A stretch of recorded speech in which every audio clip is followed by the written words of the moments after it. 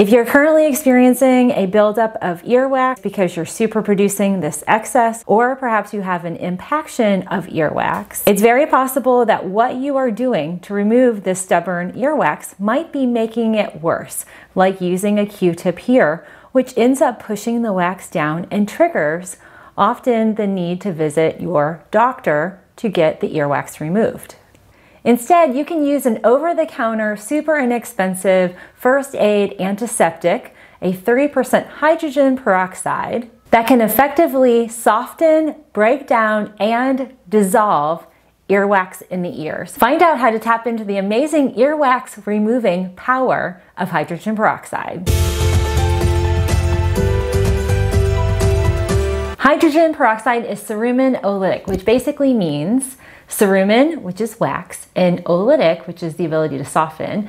Hydrogen peroxide softens earwax. That's a magical power of the little bubbling kind of effect when you put several drops of hydrogen peroxide into your ear. Welcome back. I'm Dr. Melissa Gallagher, naturopath here at Natural Health Resources. You might have watched one of my multiple ear-plugged, blocked ear videos. Today's video is meant to further aid and assist your efforts in unclogging, unplugging, reducing the muffled hearing, and overall challenges that often are related to earwax buildup inside your ear canal. It's not uncommon for folks who have earwax buildup to experience tinnitus, which is a ringing in the ear, feeling of pressure, sometimes it's clogged, or even sometimes there will be accompanying an infection or fluid in the eustachian tube along with impacted earwax. And sometimes most annoyingly, a kind of crackly, crickly sound that just is so annoying, and even itching. If you experience that, today's video is going to help you greatly. Because today I'm covering a super simple over-the-counter remedy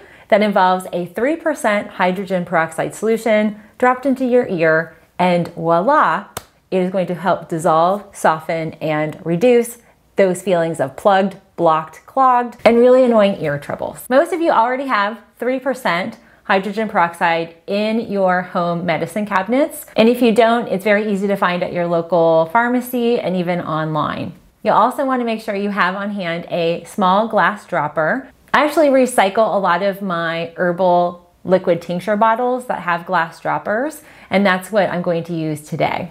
The preparation of your hydrogen peroxide eardrops is absolutely key. The drops also need to be at body temperature. If the drops are either too hot or too cold, it can trigger dizziness.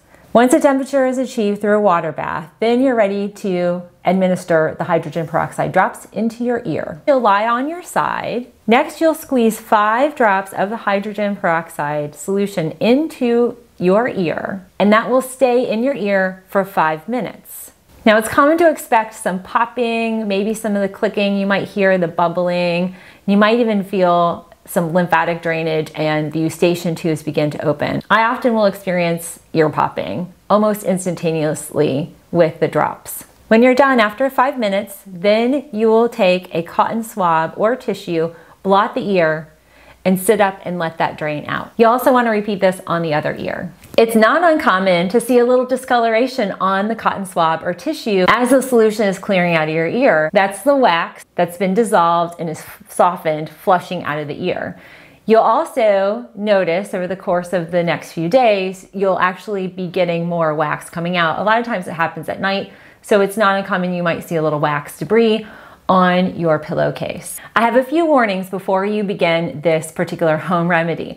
If you have any tubes in your ears currently, do not do this. Also, if you have any active perforations of the eardrum, do not do this.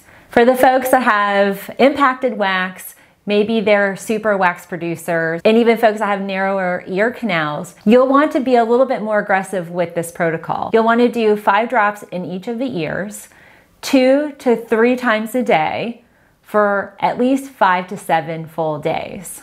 Now, if you fall into any of those aforementioned categories, you'll also want to use 5 drops daily before a shower to help eradicate the buildup. So once you're able to get a lot of the wax out, then daily maintenance is really wonderful with this hydrogen peroxide. So my question of the day is, have you ever tried hydrogen peroxide to remove earwax, and are you interested in trying it? Comment down below. I always love hearing from you. At the end of this video, I'll throw up a video card to my ear health playlist. That playlist includes a lot of my clogged ear DIY tips and tricks. These videos in combination have over 3 million views, and I know they'll help you. Now this video is part 1 of my healthy ear series.